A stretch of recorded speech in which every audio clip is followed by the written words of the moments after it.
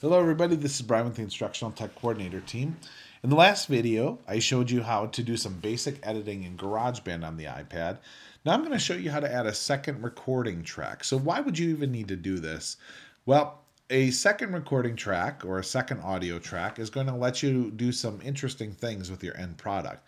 It may allow you to have multiple partners in a group working on a project together, different speaking roles, and allow you to have group member A on one track and group member B on another track, and so on as you have more students in the group.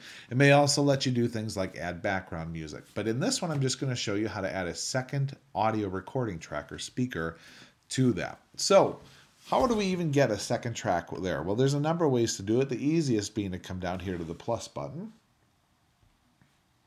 and hit audio recorder. So once I'm in audio recorder mode, I've actually added a second track that just has nothing on it at this point. How do I know that? I'm going to go ahead and click on my timeline mode, and you'll see I now have two microphones. All right, and I'm working on the second track right now. I can tell because it's highlighted. You'll also notice that I've moved my playhead to the very beginning so that I can actually hear the audio that's spoken before I begin recording my audio. Now it's going to be a little hard for you to hear the playback of this just because of the way this is set up for the recording screencast that I'm doing for you. But I'm going to hop back over and you'll be able to tell when I'm not speaking, you don't hear me speaking right now, but the needle is moving, that the background audio is actually kicking in and being picked up. And then from there you'll hear me speak. So how do we begin recording that second track? Same way we did the first track. Right up here on the red button, I'm going to be quiet for just a moment, and then I will record mine in just a second.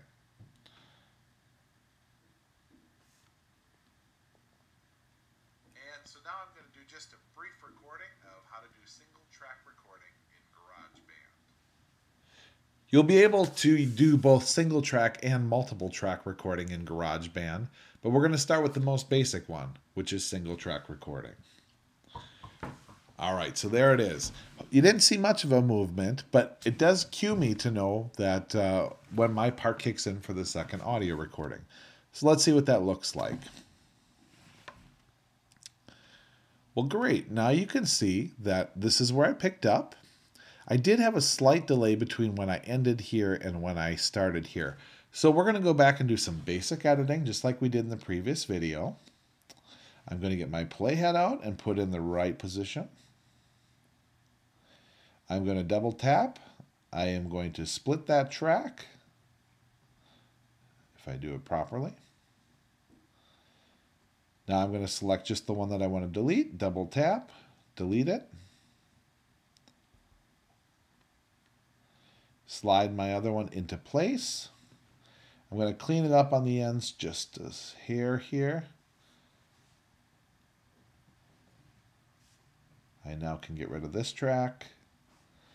And I now have a properly created multi-track editing, which if I were to put my playhead back in the right spot, you may have a hard time hearing this from where you're at, but from where I'm at, they're going to pick up very nicely one from another.